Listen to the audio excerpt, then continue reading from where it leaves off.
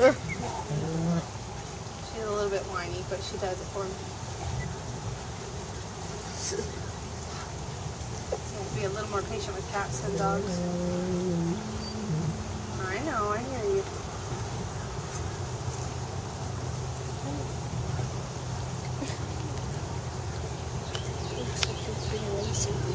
Thanks.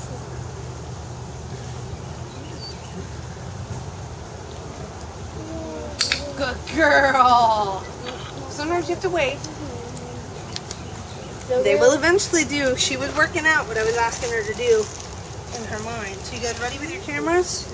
And ask her to do it up. That's why I'm giving her a big piece. Ready, Belle? I'm not ready. You guys get ready. She wasn't talking to you. They went brother was Uh. I want to do that. I want to go down. Good girl. That's a good girl. Wow. So I can see her pads. I can see her under her armpits. I can see all the way under her belly. I can see all of that. We've had cats get tumors in their tummies and areas like that. And that's sometimes really hard to see unless they happen to be laying down their belly up or something like that, which they don't do all that often. So this is a really good way for us to get to see that. Comes in very, very, very in. Right, baby girl?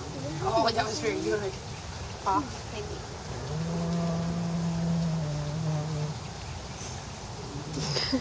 I hear him. Belle.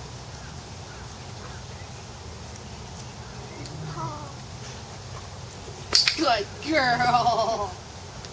She's really supposed to have it up a little bit higher, but she's still learning that one. So what we call that is approximation. As soon as they start doing something towards what we want them to do, like if she just picked her foot up, I'd give it to her.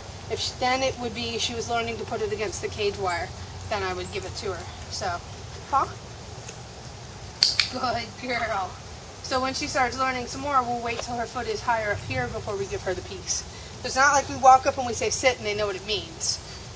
So when I was waiting for her to sit, I was watching her butt to see if it was going to start to go down. One of the things you can do with your animals at home too, if you raise something higher, they instinctively go to look at it and it makes their butts go down. It's how you can teach sit really easily. Same thing works with these guys. You do have to have a little more patience with cats than you do dogs. We'll do one more. Would you down? You ready for that one? You also notice I only gave her the command one time. I might have moved the food, but I only gave the command one time.